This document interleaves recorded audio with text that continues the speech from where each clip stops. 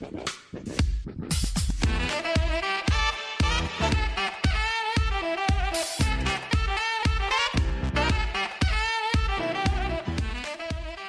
everyone and welcome back to another screencast on geometry and measure. It's line symmetry today. It's going to be easy peasy, lemon squeezy. It's all about memory. You'll already know a lot of the information, and if you use your common sense, you're not going to be too far away from what you need to know. What is line symmetry? So we can see here on this picture, we've got our building. I'm actually not sure what this is. I should know that, shouldn't I? But I don't. And we've got like what we call a mirror line. And it looks exactly the same in the mirror line as it does in real. So it's a mirror or a reflection of the shape. That is the line of symmetry. And where that line happens, on this occasion, it happens at the water's edge. So that's what we're looking for. We're looking for or imagining that something looks exactly the same way through a line of symmetry. Another name for reflection symmetry, one half is the reflection of the other half, the line of symmetry. Hopefully that makes sense. I think I murdered that, but we'll move on anyway. What are the shapes that we need to know? So these are the shapes that we're going to have to name in our tests and exams. So we need to write these down, copy these out, please. So we've got an isosceles triangle. So that is where we have two sides the same length and one side which is different, which we hopefully know with angles means that these base angles will be the same. We need to know that one. We need to know a rectangle, which I'm sure all of us know. Then we've got our square. We've got our parallelogram. We've got an equilateral triangle. So all of these sides are the same length. All of the angles inside are the same. And last but not least, we've got a regular hexagon. So a regular means all the sides are the same length.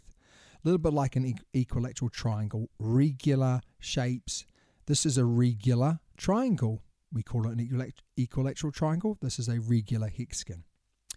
Okay, so what we need to know is how to work them out.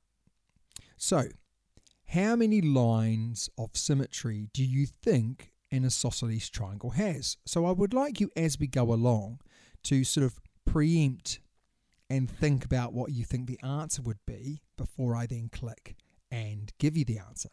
So hopefully you've had some time to think about that. Well, the isosceles triangle only has one line of symmetry. This is like the mirror.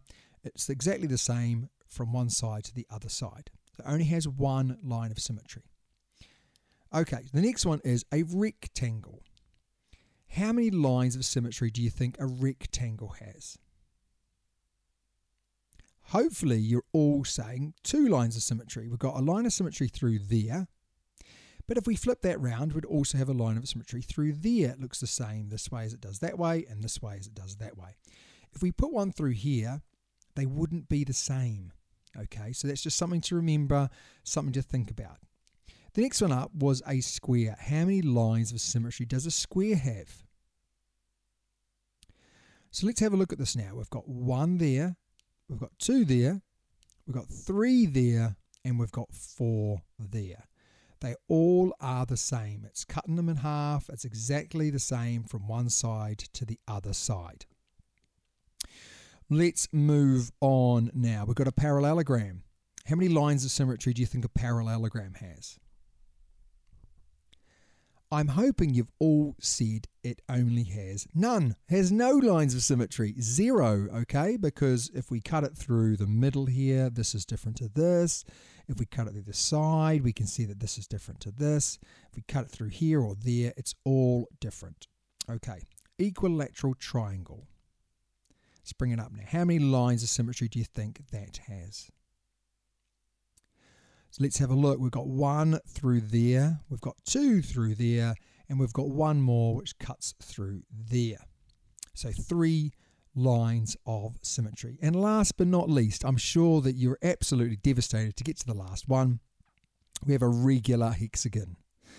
This is a tough one. How many lines of symmetry do you think a regular hexagon has?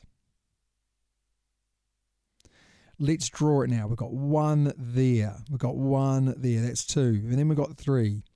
then we've got 4, then we've got 5, then we've got 6. So it's got 6 lines of symmetry. Now there is no replacing memory.